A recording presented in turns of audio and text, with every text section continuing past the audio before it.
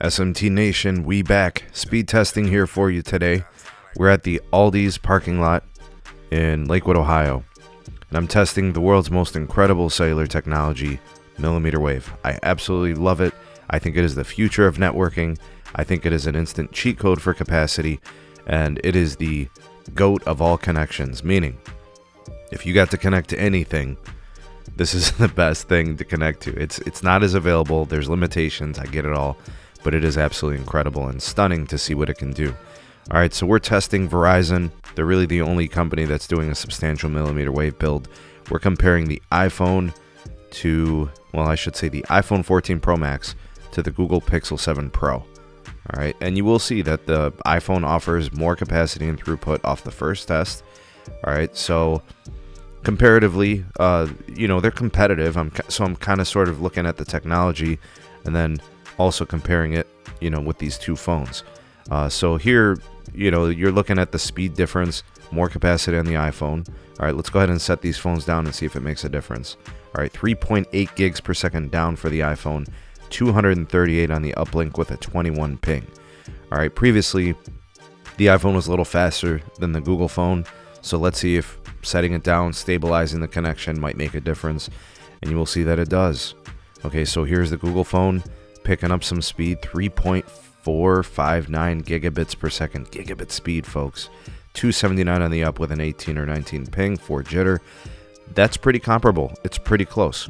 You can make the argument that that little bit of capacity difference is not that meaningful in a mobile connection, and I would agree, but we got to call a spade here. So let's test it again.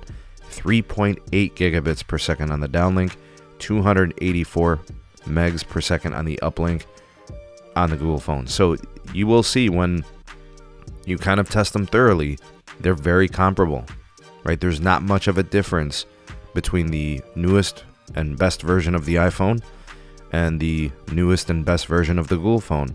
A lot of people talking down, blowing down on the Google Tensor chip and the modem, but throughput wise it's comparable, right? Here's 3.8 gigs down and 213 up on the iPhone. You see what I'm saying? I don't have favoritism for performances. I try to be objective when I evaluate, but it looks competitive, right? Maybe you could say that the iPhone is a little bit more consistent in picking up the signal and holding it, but when it comes to raw throughput, they are competitive, all right? Let's run the two at the same time and see if there's a difference. I do see a difference. The Google Pixel came in at 1.5 on the downlink, 1.5 gigs per second. Just think about that, right? 205 on the uplink, and then for the iPhone, a little bit slower, folks. All right, so when they're challenging each other for throughput, the Pixel just seems to be connecting to the server faster. I mean, I'm testing it at the same time, but I think because it's connecting quicker, it's kind of getting a priority to the connection. All right, so I'm going to go ahead and run it again. Same situation. You'll see that I ran them at the same time. This one a little bit more equal, I would say. All right, so 720 down for the Pixel, around the 200 range for the uplink. The iPhone went in over a gig, 1.1 gigs per second on the downlink, and then 8 on the uplink. Really unusual, all right?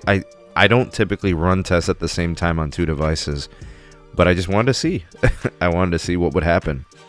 There is a very clear distinction there in the uplink for sure. What do you guys think of this testing? Like, what did you think about the simultaneous testing? All right, there clearly is a difference there. What do you think about the Google's performance, the Google phone? A lot of people down on the Tensor chip. I'm kind of liking it so far. I think it's an improvement over last year.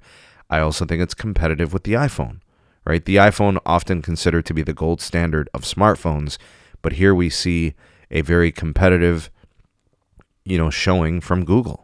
Right, and there's a huge cost difference, folks.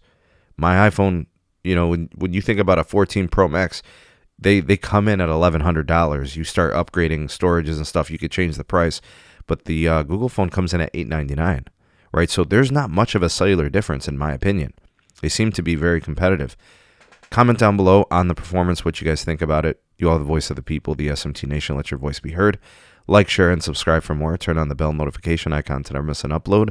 Links are in the description for my Patreon page if you want to get more access, exclusive content not found anywhere else.